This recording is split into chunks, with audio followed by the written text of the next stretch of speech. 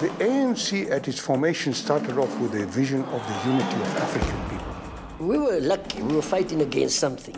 The new generation have to be given a vision of what they're fighting for. The ANC is not prepared for electoral defeat. You have nominated me for the position of the Mayor of Cape Town, and that you're going to make sure that we vote and win the position of the Mayor of Cape Town. Everyone is jockeying now for power because this whole thing is no longer unified. It's no longer the exile times where you could actually unify by dictatorship.